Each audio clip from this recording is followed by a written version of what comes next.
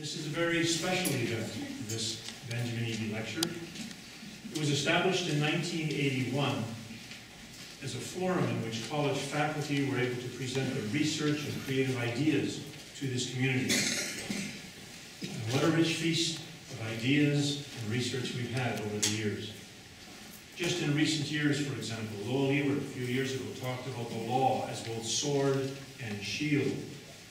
Laura Gray explored the music of Jean Sibelius and Glenn Gould. Marlene Epps spoke to us about Mennonite midwife healers. Nathan Funk described religious contributions to peacemaking. A year ago, I was privileged to speak to you about Gandhian Mennonites in India. Our research inspires and enriches our teaching. It's a foundation for our publications, and it animates many of our contributions to this community. And we're pleased to have this forum to share it with you. The Benjamin Eby Lectures are also published in the Conrad Grebel Review, and if you're interested in reading past lectures or this one, check with us to get copies, and also they're available on our website. In fact, the one that Len did, that I'll speak about later, many, many years ago, is available on our website. The program introduces you to Benjamin Eby. The lectures are named after this preacher, bishop, school teacher, farmer, author, editor, philanthropist. He was known for his generosity, for his humility, for his initiative, for his counsel. He shaped Mennonite life and the life of the wider community to such a large extent that for a few years this community was named Ebytown, after this remarkable man. Now, our faculty are also remarkable, even though the cities have not been named and renamed after them. I'm pleased to introduce one of those remarkable faculty to you tonight. The Eby Lecture is nominated each year by a committee of college faculty and then confirmed by college council. So when I introduce Leonard Enns to you tonight, I want you to know that his colleagues are honoring him by inviting him to speak this evening. Len joined the college faculty in 1977. He'd been a high school teacher at UMEI, United Mennonite Education Institute in Leamington, and had completed a master's degree in conducting, in choral conducting at Northwestern University. He later completed a PhD in music theory at Northwestern, analyzing the sacred choral music of Canadian composer Harry Summers. Len has been a teacher, conductor, a composer, and a colleague at Grebel and the University of Waterloo for 35 years. 35 years. He's been a full professor since 1999. He's taught conducting, music theory, jazz, composition, and for many years, a course in Canadian music. When asked about the strengths of his teaching, students say, his ability to help students improve, or his attitude. And some, when asked about the best parts of his teaching, say simply, Leonard Enns. He personifies inspired teaching and mentoring relationships. Much of his teaching has been as a conductor. Conducting is, after all, a form of teaching. He conducted the university choir for several years. He created and led the chapel choir for many years, and with that choir produced 6 recordings between 1995 and 2009. He directed many concerts, and he led congregations in worship in more than 300 church visits during those years. David Martin, who's the executive minister of MCEC, Mennonite Church of Eastern Canada, wrote to express his appreciation for Len by referring to Len's service in the church, his dedication to the music and ministry of the wider church. And he said, I want to communicate the appreciation of MCEC and the wider church for your years of work at the college and for the creative ways you have used music to extend the peace of Christ. And in recent years, he's also conducted the university chamber choir. And of course, in this community, we know he's the founding director of the DeCapo Chamber Choir, many of whom are here today. Since 1998, this choir has excelled in singing a repertoire chosen mostly from the past 100 years. Music that's challenging, evocative. Every concert, for those of us who attend as regularly as possible, brings surprises and delights. The choir has won several Canadian choral awards, including the 2010 Outstanding Choral Recording for their CD, Shadowland. At Grebel, he's been an extraordinary colleague. He's always carried his share of and more of the music department and other college responsibilities. He was chair or acting chair of the music department for more than half of his years at the college, for 18 years. He carried other formal and informal responsibilities. His music colleagues refer to him as the consummate and humble team player, who freely offers support to others, a rock of Gibraltar, as one put it. He's been a strong advocate of interdisciplinary cooperation and conversation within the college. And maybe the interdisciplinary conversation is why he likes puns so much. He sees a different perspective on words. One of his former students asked me if we made punning part of the job qualification for his replacement. I said, no, we didn't, and I'll leave you to decide why. Len's love of language and his respect for words as a poet was one of his very precious gifts to us as colleagues. At our regular college council meetings at the college, and that's the group of faculty and senior administrators, when we meet regularly, we ask somebody to provide an opening, or a centering, you might call it. If it was Len's turn, he often read poetry, usually sparse, restrained poetry that allows air and silence to flow around it and to embrace it, like much of his music. He teaches, he conducts, and he composes music, as you all know. Music for instruments of all shapes and sizes and sounds, flutes, oboes, harp, trumpet, piano, organ, cello, string bass, and saxophone, they're all part of the repertoire. And then music for the human voice, for soloists and choirs. In that music for the human voice, we experience his extraordinary ability to interweave the language of speech and music. As one reviewer expressed it, his music is complex, profound, reverent, and luminous.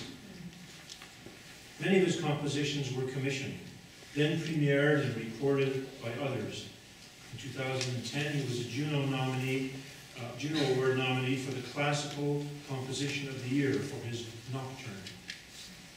In 1 month, he'll be in San Francisco and Santa Clara, California, where the Golden Gate Men's Chorus will premiere one of his compositions, and about 10 days later, Conrad in Winnipeg will premiere his composition, Nun danket alle Gott, Now Thank We All Our God.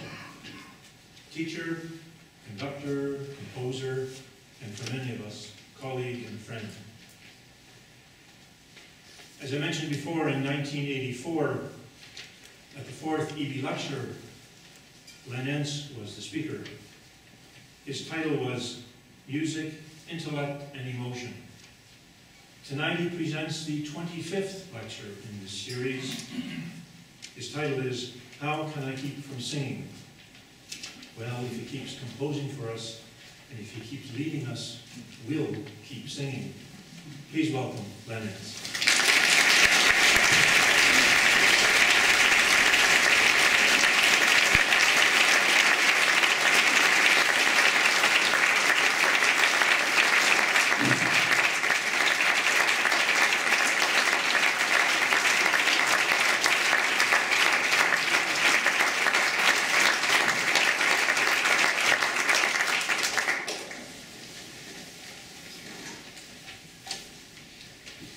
Thank you for those words, Jim. I got tired just listening.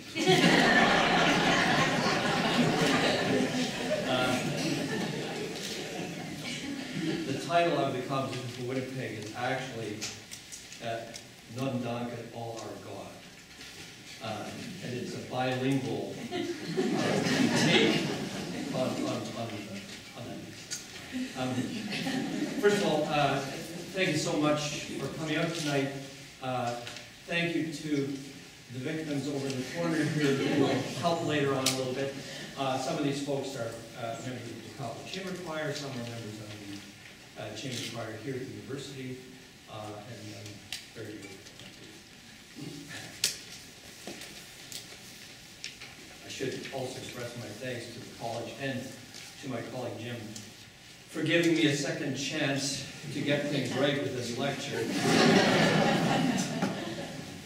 In that earlier lecture, which is music, semicolon, intellect and emotion, I argued for the necessary linking of both mental and affective involvement in the best musical experiences, a basic position to which I will again return tonight.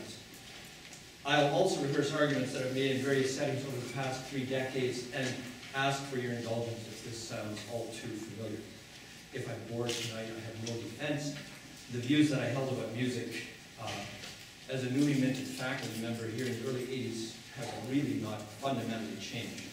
But years of work as a conductor and composer in this laboratory, this chapel is really it's not mine, but it's the laboratory in which I work very much here in the congregational setting and in concert, have turned these theories, those years of work, have turned these theories into convictions that I wish to share.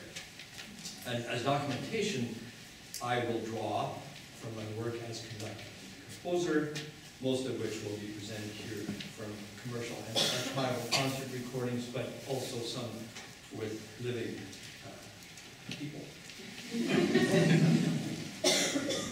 I was going to say in the description of the lecture that the only footnotes I will use are the kind that could be played by an organist, but I didn't say it.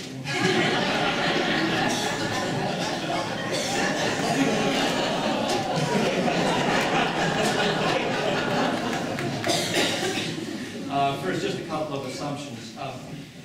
My first assumption, I'm sorry, this may sound boring, but is that music is an expressive art created by humans using sound as a medium and time as a canvas, and that it requires listening as opposed to hearing, and rewards repeated listenings with fuller appreciation. I don't think that things that don't reward repeated hearings with fuller appreciation fall into the category of really good music. I distinguish between hearing, being aware of a sound, and listening, being engaged with the sound and in the sound. And then just one other assumption. I think there's a useful process, especially as we consider education, and that is, I think I've got it on that sheet there, going from like to understand to appreciate. We like something, then the next step, which is kind of that boring step, is learning to understand it. And then when you can bring those two together, then there can be a deeper and deeper appreciation. If you're interested in that, that's a very, very basic simplification of an excellent article by Edward Cohn, where he outlines 3 stages of listening. These stages are not necessarily sequential. Engaged appreciation will develop over time in a zigzag way as repeated listening, study, and experience put liking, understanding, and appreciation into dialogue with each other. We might, for example, learn to understand a late Beethoven quartet, and then learn to appreciate it in a deeper way, and then find out that we really like it. I mean, these things can work in various ways. They're all part of a rich whole. Still, I believe engaged appreciation is normally the result of the previous 2. Many people like music, and it is meaningful to them in various and often profound ways. The task of education is to take students who like music to the second step of understanding it, obviously with varying degrees of success. Normally, the ultimate goal is an engaged appreciation of music as composer, performer, listener, teacher, professional for whom music is a necessity, but not the bread-making activity. That will normally That will happen individually, the level of appreciation that cannot be taught. And then, while appreciation can and should result from education, I believe strongly that the church and the concert hall also become rich settings for this development. And of course, I'm reflecting that sort of three places in which my life has sort of defended itself. Here as a teacher and working in those other two settings. So first of all, a little bit about music in education. I have in mind formal education in these comments, but I also intend them to be understood broadly and not to be restricted to the structured educational setting. While there is significant flow-through between education, worship, and concert, the place of music is distinct in each context. Education helps us understand music. Worship asks of all its elements, including music, that they be servants to its prime purpose. And so the first question for worship in music is functional rather than aesthetic. The concert setting provides the richest context of all, ideally combining elements of education with spiritual and emotional engagement. I want to focus not on how music education is accomplished, but rather on the importance of music studies as part of education in general. This relates to curricular decisions at all levels of education and reflects the choices that have been made here at this college and have defined the kind of program that we have here. We all know this. The positive impact of music on cognitive development, almost all areas, is well known and documented. Why do our classes here and our performing ensembles include some of the best students from all faculties of the university? I believe it is that folks like this are like this, not because they are so brilliant and therefore have all this extra time, but rather they're academically successful in a significant way because they study and perform music.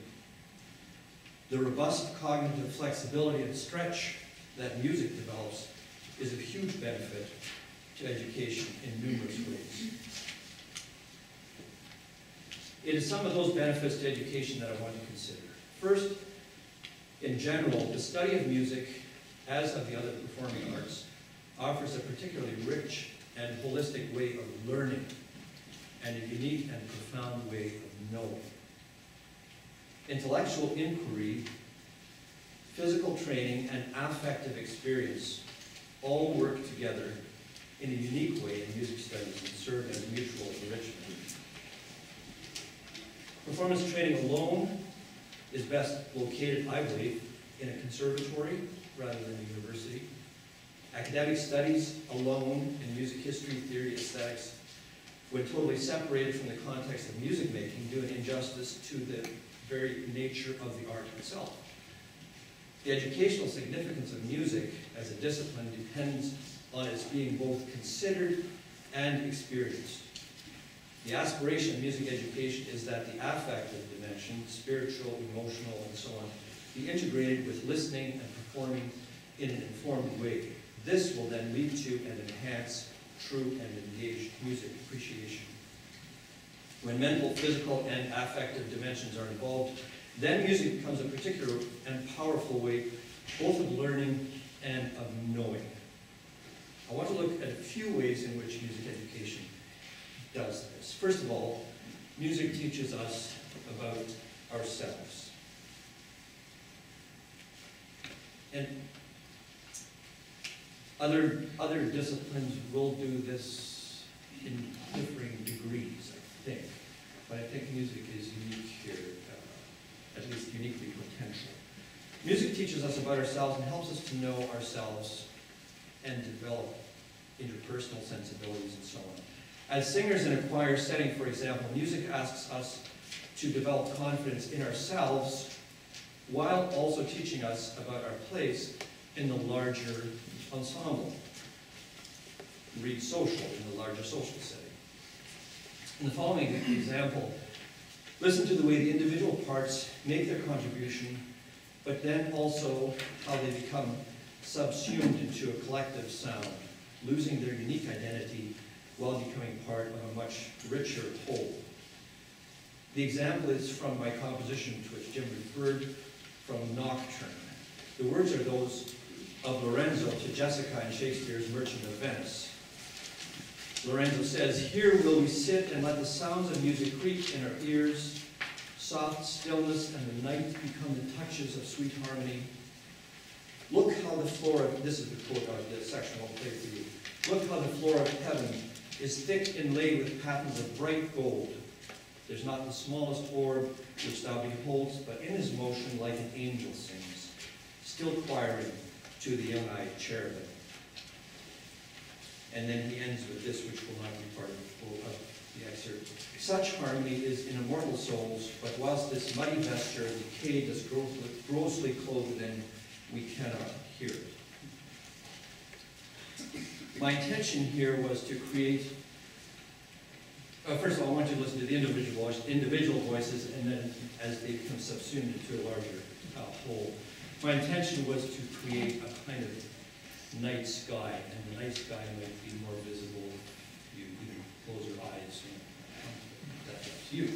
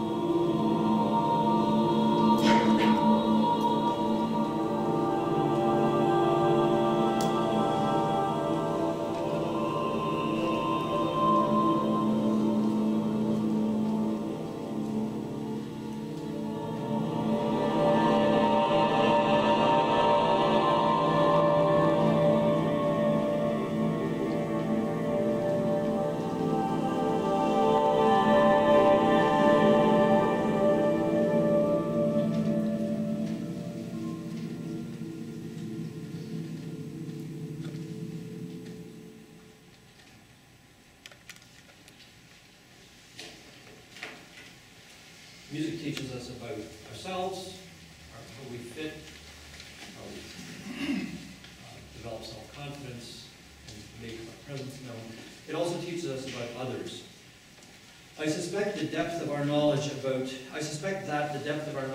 the religion, history, and culture of others stands in inverse proportion to our inclination for aggressive behavior towards them. If, after studying and performing their music, we take the further step and sit down with others to share the common experience of music, then the question of settling disputes aggressively will largely be a moot point.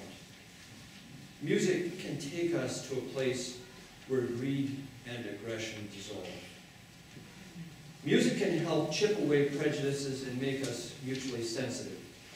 Unfortunately, we have bad, humiliating, and insensitive examples in some of the patronizing arrangements that many of us sang in our younger years, I think. I'm sorry, many of us. There are younger people. I'm thinking here as a hoary old professor. Sang in our younger years arrangements of music from cultures other than ours. But we also have more and more composers who are working with humility and understanding to help develop a mutual embrace with global community through music. I want to play for you a particularly compelling example of this. This is the opening section of a piece called Color of Freedom by Iman Habibi, a young Iranian-Canadian composer. The composition is for choir and soloists. Habibi gives English words of Marina Nemat to the choir. Some of you will know her name. Nemat is a contemporary Canadian author who was imprisoned and tortured as a teenager in Tehran, and may be familiar to some of you for her books Prisoner of Tehran and After Tehran. Habibi, the composer, gives Persian words of the 10th century mystic and poet Baba Tahir to a solo voice. In this performance, the Persian texts are sung by Amir Habibi, another Iranian-Canadian musician. The Da Capo Chamber Choir sings the English. I believe you have the text in your handouts. I'll read it quickly. The streets of, this is Nemat, the streets of Tehran cannot remember the color of freedom, for even the pavement of alleyways is crimson red. And then in Persian, this is the translation, this is the soloist. My sorrows plenty and my pains countless, alas, there is no remedy to my pain, O God. My companion doesn't know that my cries are involuntary. And then Nemat, freedom is the color of water, and it dripped through our fingers till all that was left was thirst. But seeds of light remain in the depths of darkness and will grow when droplets of hope find their way through layers of cruelty.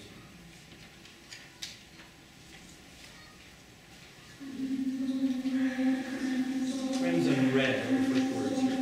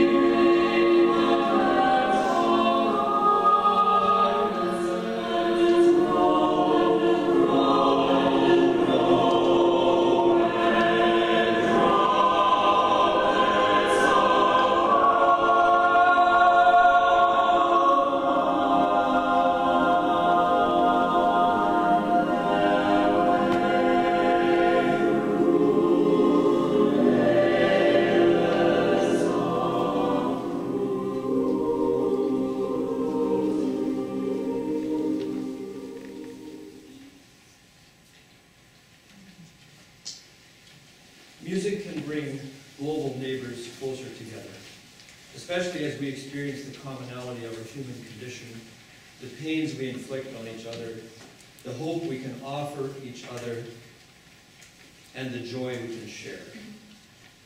When the intention is noble, music becomes peacemaking. Common music making can be a very unsettling activity for the war industry.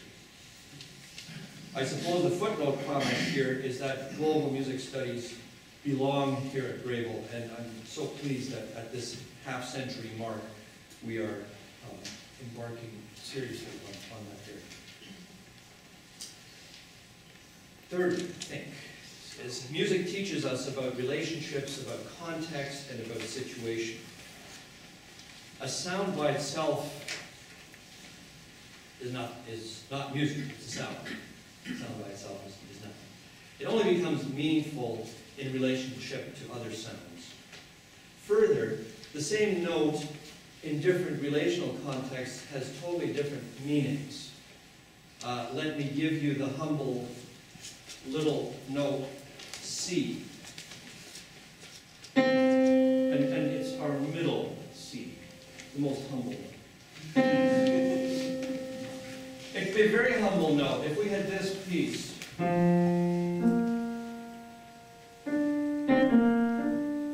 C was this little blip there, right? This is very humble. It could be a longing note. That's still the note we talked about. Okay?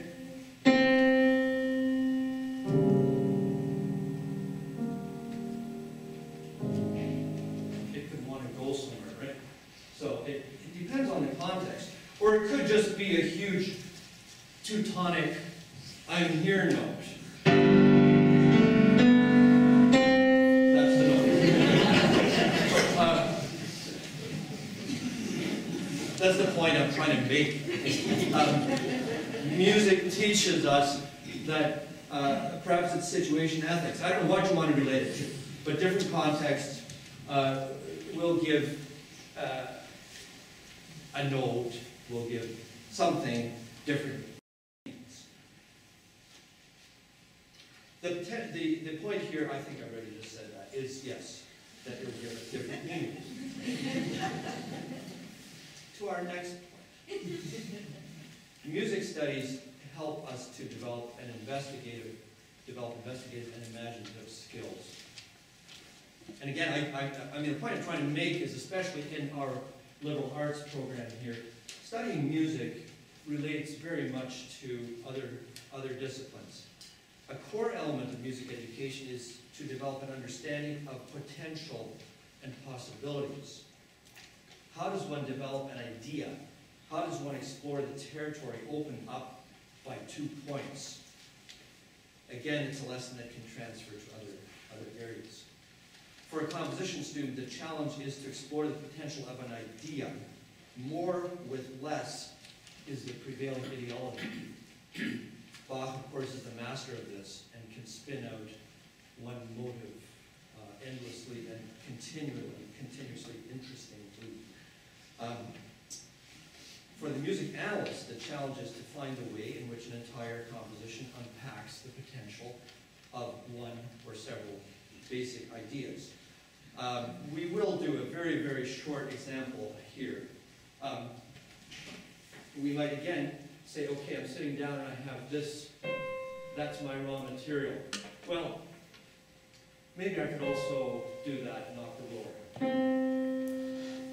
Okay, and then, okay, how do I explore that? Well, maybe I could link it by using a scale. Let's sing that scale. Okay, just sing la la la la la la. You're going to start high? Here we go. La la la la. Maybe I could put a little bit of rhythm to that and maybe some words. Sing Joy to the World.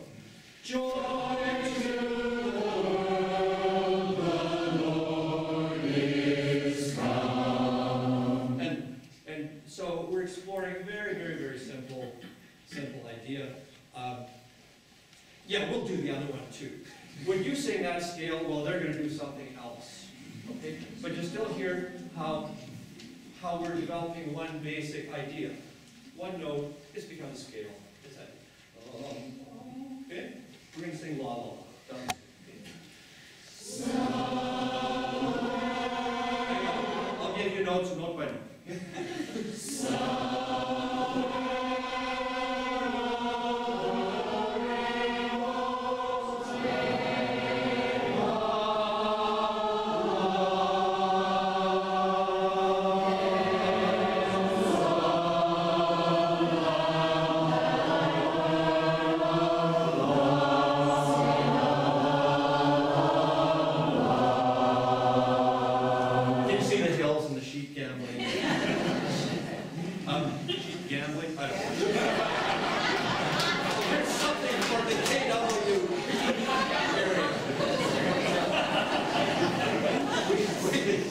We can combine the rural past and the years present.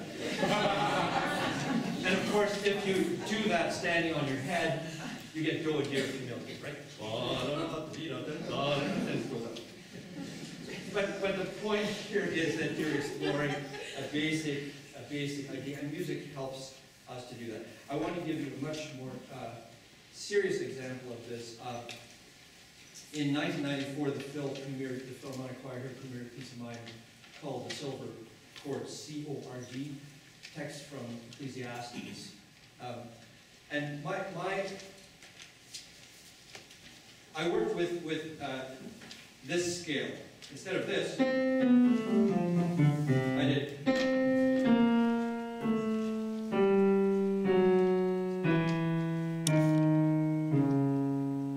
But it's still exploring from here to here. Okay, well, there's a different way of getting from here to here. Okay, that'll give you a whole bunch of options in terms of, without getting any technical detail. Here are 3 chords that became really important. They're drawn from those notes.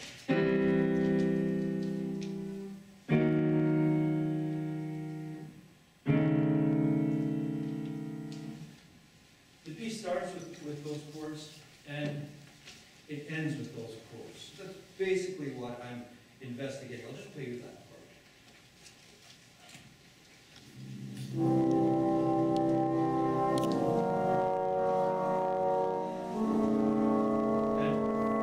And 35 minutes later, we get this. It's going backwards.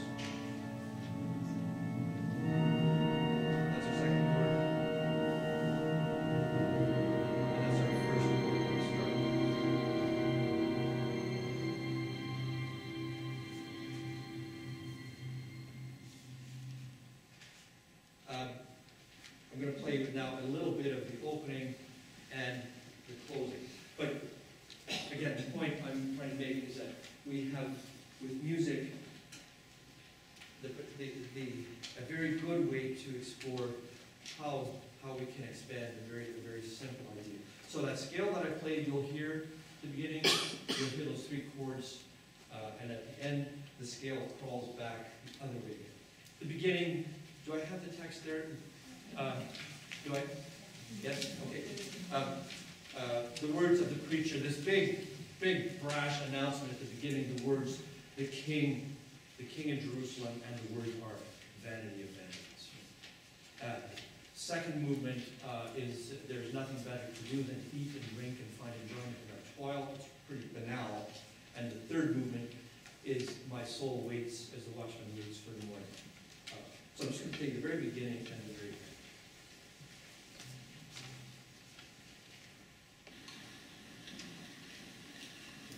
The soloist, this is 1994, the soloist is Russell Braun. And it's the Kitchener-Waterloo Philharmonic, conducted by Howard Dick.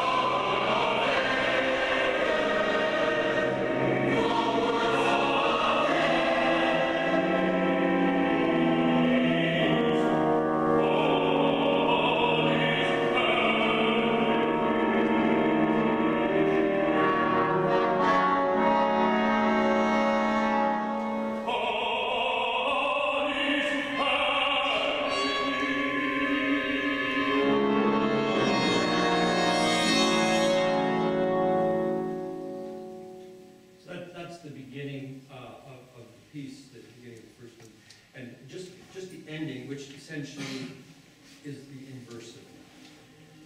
This is the end of the third movement. The choir is saying, "My soul waits, my soul waits."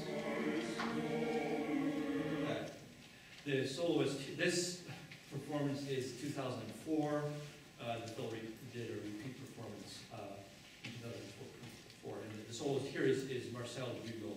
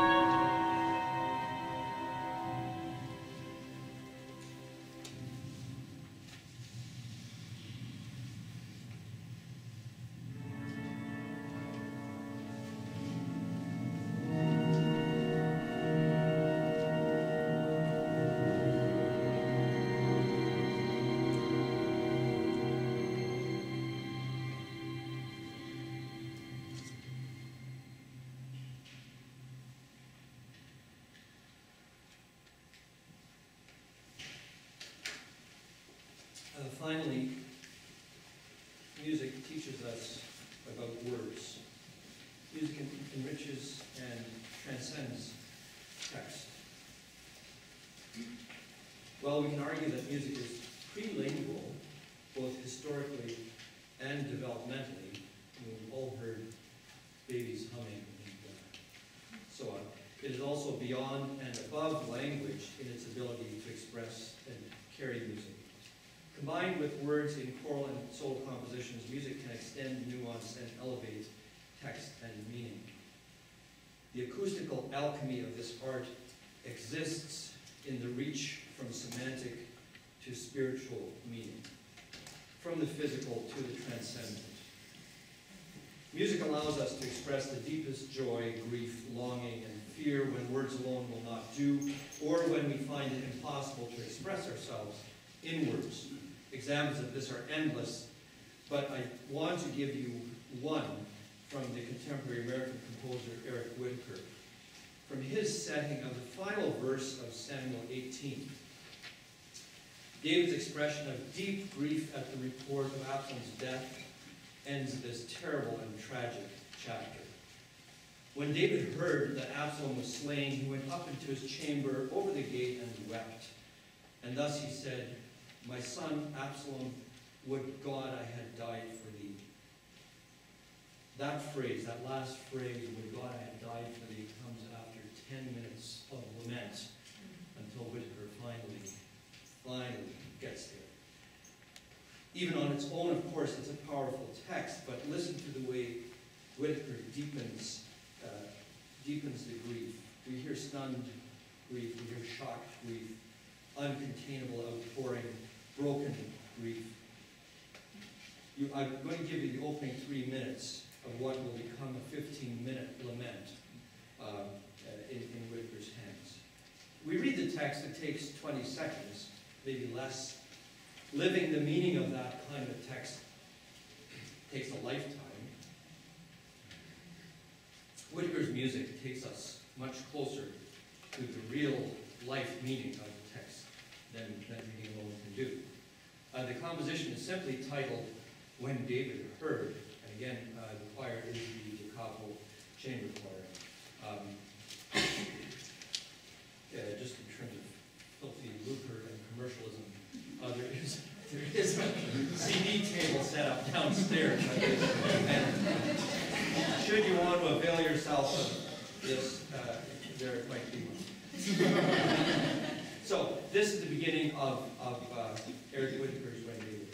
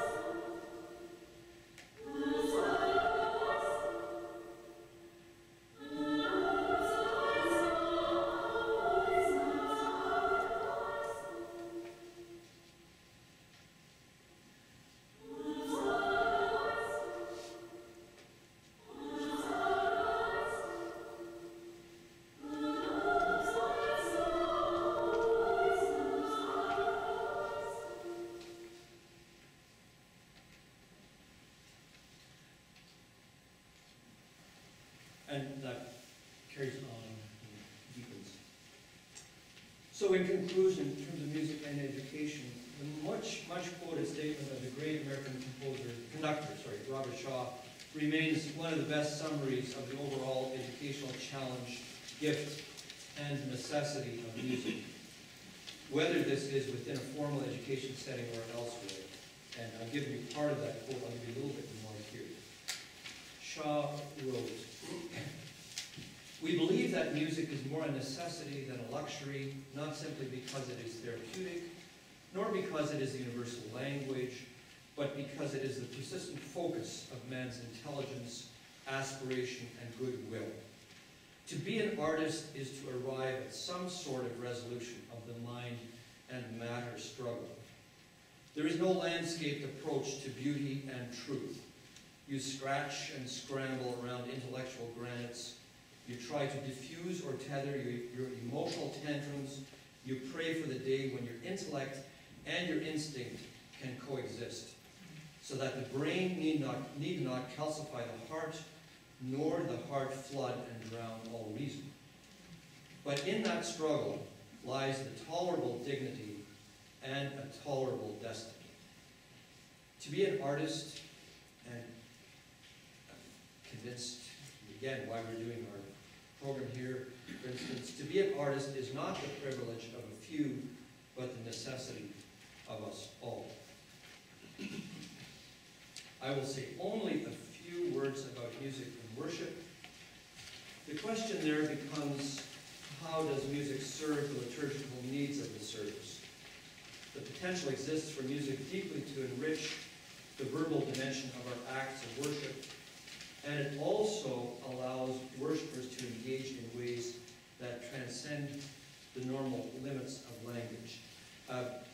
I'm going to give a short example about my own work with familiar texts. I think in worship, music can help us understand texts in different and perhaps ways that are new to us, or unfold something in the text that we hadn't seen before.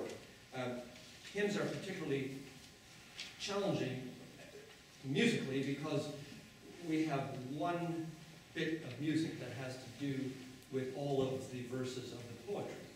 So where something might be fitting for a particular verse, it might not be fitting at the same place in another verse. I'd like us to sing together, please, hymn number 48. And we will sing only verses 4 and 6. Hymn number 48. Verse 4 is Dear Mother Earth, and verse 6 is And Thou Most Kind. I know those verses are really squished in there, but 4 and 6, we can remember that, right? Let's stand.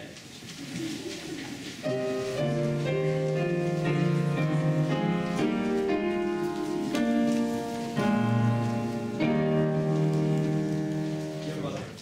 Hallelujah.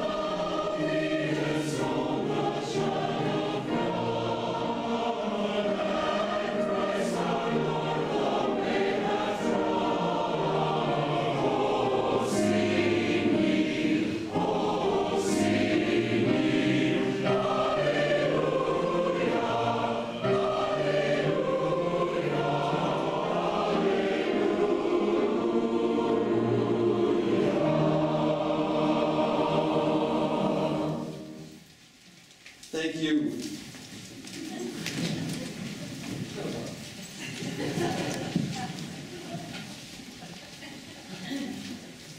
I did a setting of this text for, some of you will know Henry Engrecht's name. Engrecht's longtime director at the University of Manitoba and very well known in the Mennonite communities there. He's directed a choir called the Faith and Life male choir for many years. He commissioned a piece for a good friend of his, Phil Enns, not related to me. Phil Enns has made an opera career and is a very, very fine singer. So I did a setting of this text, and I want to play those two verses. Henry's wife, Erna, had just passed away, his first wife, and Phil Enns' mother had just passed away. So especially that sixth verse was very poignant to me. So I tried to attend to the meaning of the words. And this is so much the role of music in worship, is not unpacking even so much a single word as to attend to the meaning of the words, the meaning of the text, rather than the semantic definition or the definition of one particular text. So here's the very opening, just so that you get the sort of sense. It's male choir-y, and all that stuff. And then we'll go to the fourth and the sixth verse. Yes.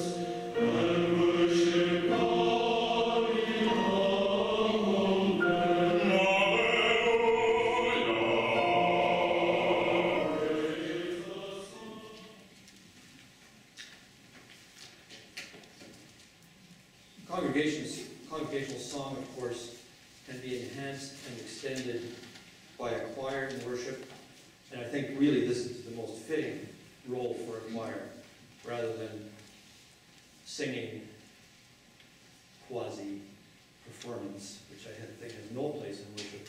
I think the choir should be there to unpack and enliven and extend the worship. We will end our time in a little while with one of the hymn arrangements that I've done, which I'd like to share with you. I will say only a few other words. I'm deeply committed to the idea of music in worship as communion. While music in worship often serves to deepen the meaning of the text, I think the most fundamental role of music in worship is as a kind of communion. Briefly, each worshiper engages with the others in a visceral and potential way through the participation in communal song, and each worshiper may also enter into the presence of the divine through singing and listening to music and worship. My understanding of communion in its normal sense is that it is always a living out of the bidirectional stretch of the cross, a commitment to both neighbor and God. I'm proposing that congregational song may serve as communion that reaches in both ways to each other and to the divine. I'm going to talk just briefly about the second point. Music has the possibility of transcending the specifics of language and taking us to a point that is beyond the constraints of our verbally limited imagination. With our words and endless articles of faith and in our prescriptions and descriptions, I wonder, might we not actually be diminishing the divine source and ultimate home of our being? One wonders, is our God so small that words will do, both in our description and in our approach to the divine? Music can bring us, unfettered by verbal logic, into communion with God, binding creature and creator, soul and source. When rightly part of worship, it becomes a profound and direct contact with the divine. Hymn texts, I think, specify and channel the fire of this divine communion, while the music of the hymns extends the reach of the texts and has the potential to bring us to God. If we only listen to music in worship, no matter how lovely, how refined, how ancient, how contemporary it might be, if we only listen to it, then the Reformation has not yet happened, and the curtain of the temple has not been torn open to allow us to enter the Holy of Holies. Without engaged hymn singing, we remain as observers rather than as participants. The special role of music in worship, particularly congregational song, is that it serves as a special kind of communion, reflecting both of the reaches of the cross, communion with one another and communion with God. Congregational song brings a particular experience of communion from behind the screen where the choir, which was the monks who gathered and did communion where the choir was, from behind the screen into the presence of the people. It is possibly the most visceral, sensual, and precious gift of the Reformation to worship. I'm going to end very briefly then with just a few comments about music in the public concert, although I'll leave an in-depth exploration of this for my graying years. I believe public concert can be a setting for virtually all of the topics we have discussed, and at its best it combines education and spiritual and emotional. It may, but need not, include entertainment. And I'm going to, I think we're probably facing a clock pretty soon. Are we just, no? Okay. I'm going to keep going then. It may, but need not include entertainment. Education will have an impact on the concert experience if the mutual relationship between liking, understanding, and appreciating is not specious. Then we will appreciate the concert experience in greater and greater depth as we understand more and more about the music. In terms of the connection with worship, except for the occasional special situation, of course, listeners will not likely burst into song, but can be and often are transported in a concert setting in ways that are similar to what is experienced in worship. The public concert, ideally, offers an experience of transcendence, of positive challenge, and helps build the road to a more humane society.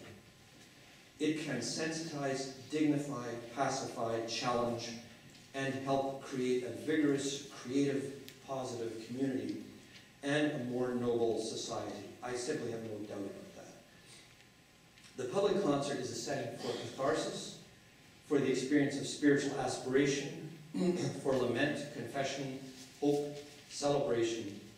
Ideally, as opposed to worship, the public concert is a setting blind to confessional and cultural preferences, though it remains a reality for choral musicians, especially, that much of our repertoire arises from within the church.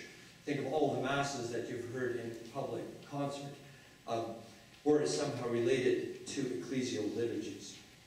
Suffice it to say then that the concert setting provides a rich context with the possibility of combining elements of education, spiritual and emotional engagement, and occasionally of entertainment.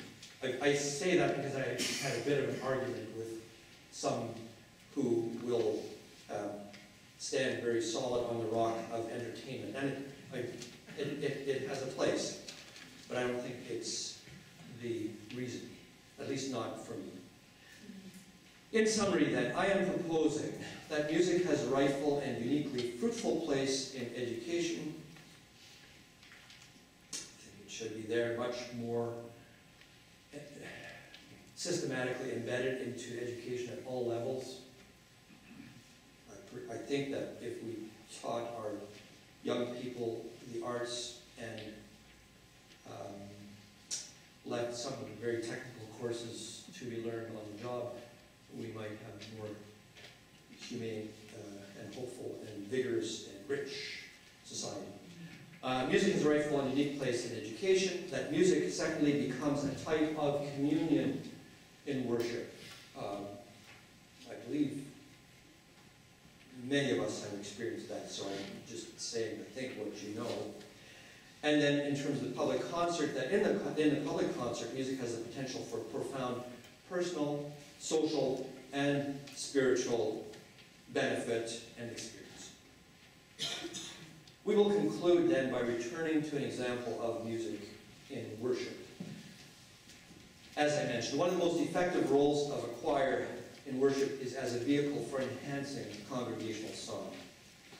I've written several hymn anthems, hymn concertatos, whatever one wishes to call them, and we never seem to come up with a title or a descriptor that seems to make good sense.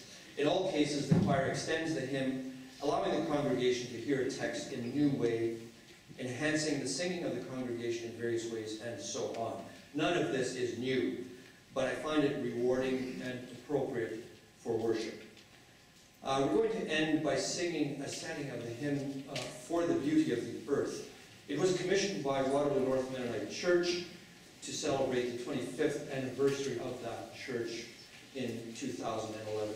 We're not going to sing How Can I Keep from Singing today, should you have thought that we were. And that sentence makes sense. However, should you wish to sing How Can I Keep from Singing, come to the convocation service of the college where it will be part of that ceremony. So, we're going to end with For the Beauty of the Earth. And I thank you very much for being here and enduring me. Hymn number 89 in your hymn books. And let's stand, please. I will invite you in for your verses.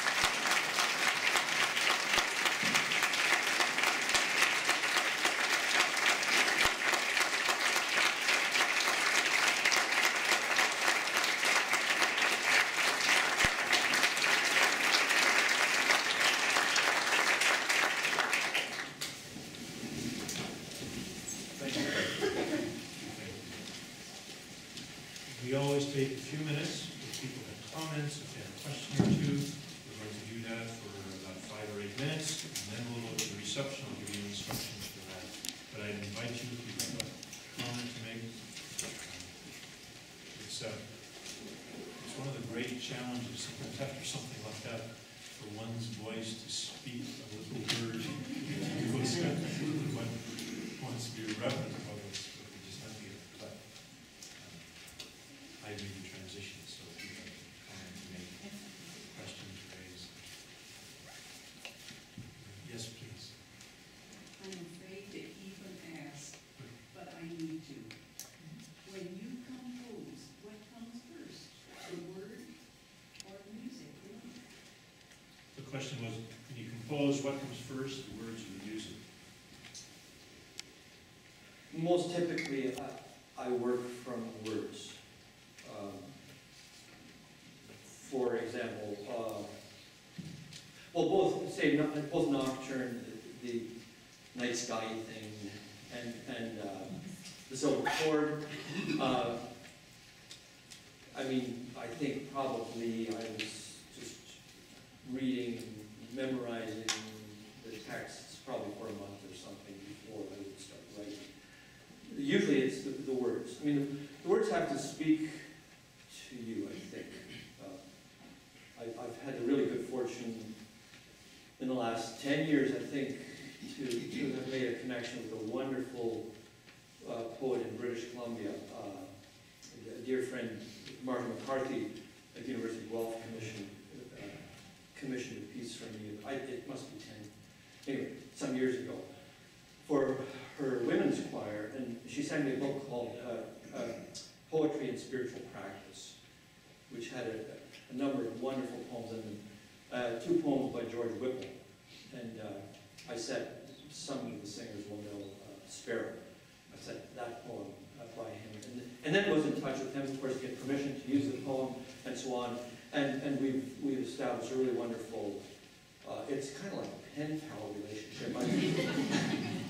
I've never seen him, except that he sent me sort of a blurry picture of himself in his old folks' home room. I mean, he's quite advanced in years. He doesn't have telephone or email, and the only communication is by Canada Post, like the old Canada Post, not the trucks that say e-stuff on it. So it's words. Usually it's not always, but usually it's words. I mentioned before about the gift that gives a lot of us on faculty, introducing us to poets. Eric Grebel is one. I was looking at their website today and I was thinking about this event. And look up Eric. George, sorry. And Eric. George. And look at even the title of some of the books, poetry collections. They're marvelous use of language. Yes. Another comment, and then I'll give you instructions about where we will go next so you can talk with Len.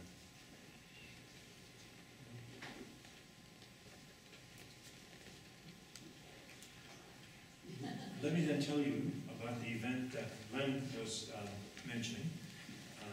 Next Sunday afternoon, not this week, but the following week, on the 21st, we will have our annual convocation ceremony. It's on this campus. It's in the Theater of the Arts, and then the reception back here at Grebel. It's at 2 o'clock in the afternoon. So the undergraduates and the graduates are honored, and this year particularly, with Len retiring, the chamber choir will be singing as well, and there you will have a chance to probably sing along. You'll have a chance to sing along to this. How can I keep singing? How can you actually have that song there and not allow people to sing along? So, I think he just said that, didn't he, before? So, that's one event. And so we welcome you to that. It's always a highlight in our year. It's a time of great celebration. So please join us. Maybe if you're celebrating your own graduation, family members' graduation, so we'd love to have you come. You will see another event on the back of this, which is when you'll have a chance to hear Len and the chamber choir one more time. A quite remarkable event at the end of the month. And you'll see the instructions here, you'll see the information about the Sharon Temple. You can look it up and find it on the website and find the instructions. It's in the Markham area. Apparently it's a remarkable acoustical place. And it's quite a privilege to be able to get in there, to be able to sing and listen to music. So I would highly commend that to you. I think it would be a marvelous concert. And it may be one of the few times you can actually get in there to hear some music. I don't know how often they have public events there, but apparently it's quite marvelous. And then if you look, there are a series of other things. This is a very, very busy, active community. We have lectureships, we have concerts, and you see there are also just on the cusp of our 50th anniversary here. And so this next year will be filled with all sorts of events. And you see the beginning of that being indicated at the bottom of this page. Just think, 50 years of this college being here on this campus, not quite 50 years in the actual building, but a really remarkable history. And so we invite you to join us for many, many of those events. But for now, before we go and have the reception, which will be down the stairs outside the chapel, down, keep going all the way down to the basement, follow it along. There's a lower atrium area. There's a reception set up. And there are, in fact, some CDs there. And so you'd be welcome to purchase those and to talk to Len. But before we head that way, Len, again, on behalf of all of us, thank you very much. I think